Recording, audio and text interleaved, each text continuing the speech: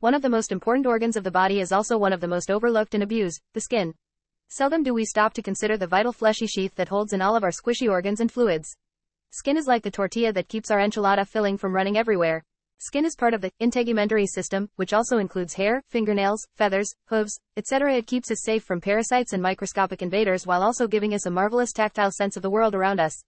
Across the animal kingdom, skins come in all shapes, sizes and flavors. Narwhal skin has as much vitamin C as an orange. But a few are so amazing that they qualify as outright superpowers. 10. Crocodiles can feel you swimming. Crocodilians are a tough, ornery bunch. And they've got the armor and weapons to back up their bad mood. Their skin is legendary for its toughness and is still sought after today for boots and clothing.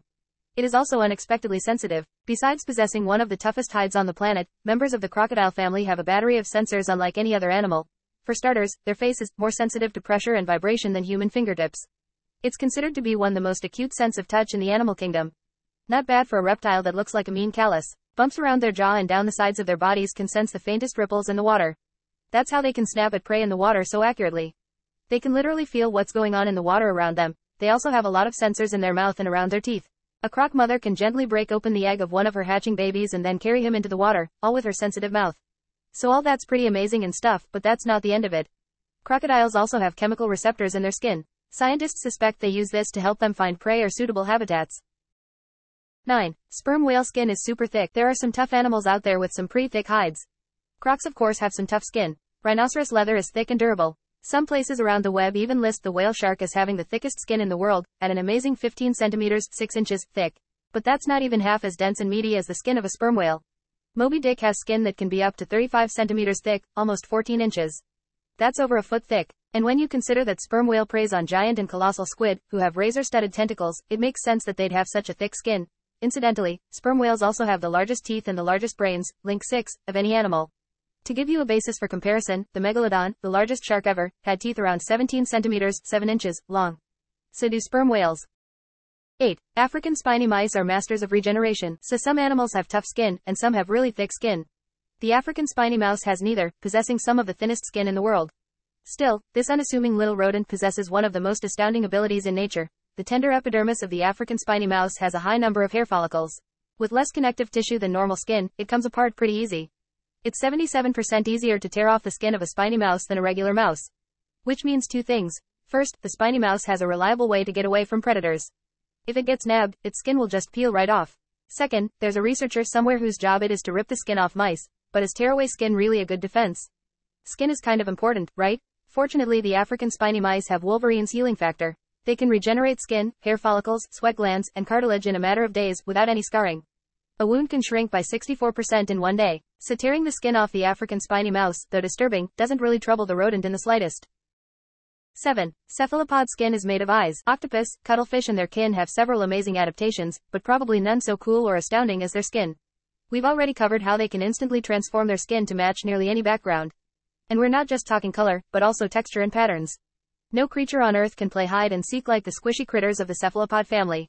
They literally disappear into the background. And science has no idea how they do this. Sure, researchers have figured out the basic mechanics of how they physically change their color and pattern, but that's the easy part. The real question is, how do cephalopods get enough information about their surroundings in order to match them? Especially considering that they're colorblind. Octopus and cuttlefish can match the color of their backgrounds perfectly even though they themselves cannot see those colors. It's a mystery, but new research points to something extraordinary. It is very likely that cephalopods can see with their skin. Opsin is a protein used for photoreception that is found in the eyes of everything that has an eye. From cows, to fruit flies, to jellyfish, to people, we all see because of opsin. Cuttlefish of course have opsin in their eyes too, but they also have it in their skin. Having light-sensing cells all over their body may well explain how these creatures match their environment so perfectly. If they can see everything all around them, then they can easily match patterns and colors, and as far-fetched as it sounds, it's not even the only creature that can see with its whole body. Sea urchins do it too. Some scientists believe that sea urchins can even perceive images from the light-sensing opsin covering their body, even though they are more or less brainless. 6. The thorny devil is a living paper towel. The mollusk, also known as the thorny devil, is an odd lizard that looks like a throwback to the dinosaur age. They live in the deserts of Australia, where nobody messes with them because every solid inch of them is covered in wicked-looking spikes.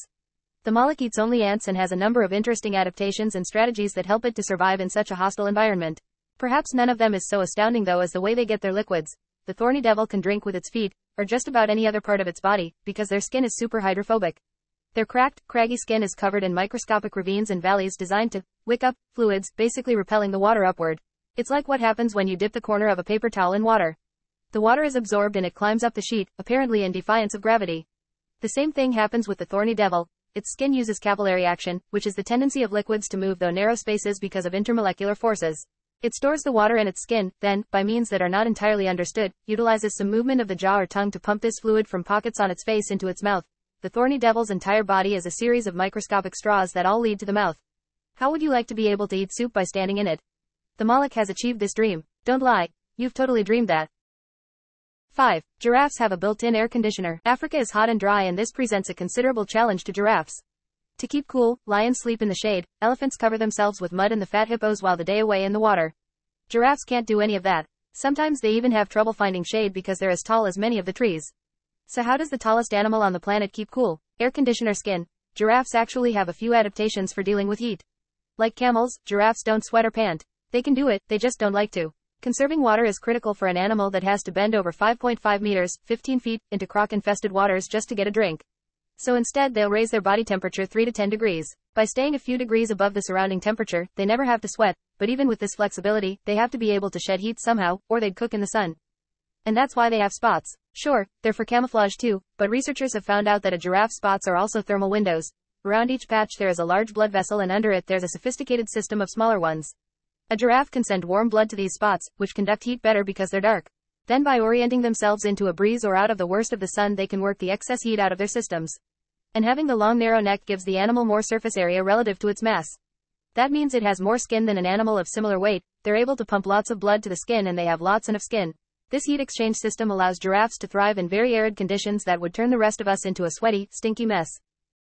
4. Zebra stripes confuse insects. Why do zebras have stripes? To confuse predators, right? A herd full of black and white stripes makes it more difficult to distinguish one animal from the next. Though that sounds good, it's never been successfully tested. It might still be true, but it's just a guess. Military research has shown that it's harder to judge the speed of a target with highly contrasting colors. Dazzle camouflage, which was used on warships in World War I, often used zebra patterns. So maybe running zebras are hard to chase down. It's also been shown that zebras all have unique stripes and they use this to recognize each other. There may be quite a few uses for the distinctive black and white markings, but perhaps the most compelling is as an insect repellent. It's known that flies are less attracted to white coats than they are to darker coats. Horses with light coats are more susceptible to skin cancer and predation than their brown and black kin, but they don't have to put up with as many bloodsuckers.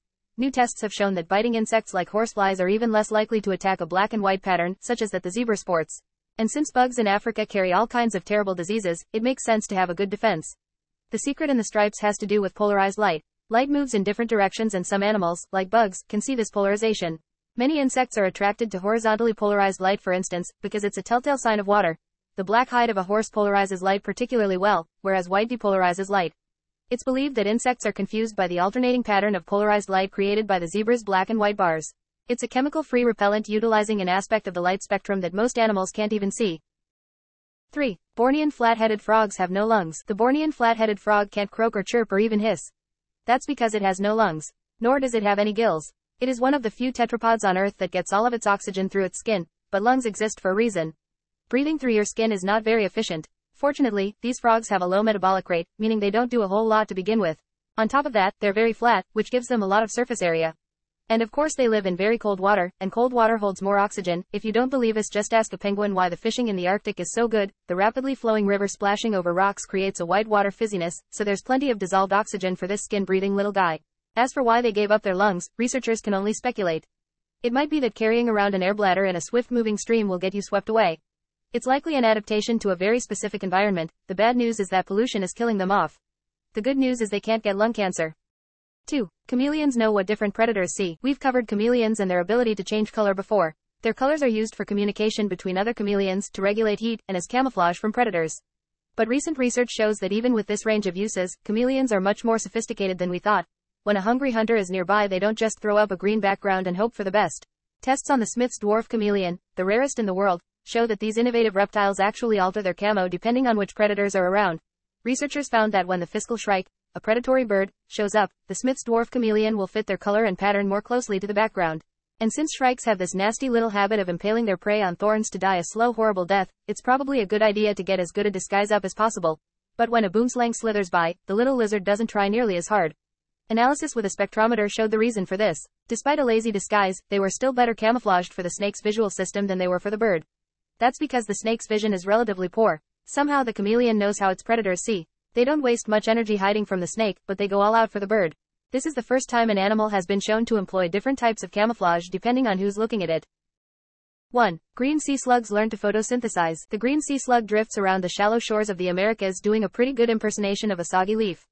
A cousin of the humble snail, this aquatic escargot only eats algae. After fueling up the tank on a few good meals, the green sea slug is done. Forever. Thereafter the green sea slug can get all of its energy from the sun, like a plant. It's one of the only animals on Earth that can photosynthesize.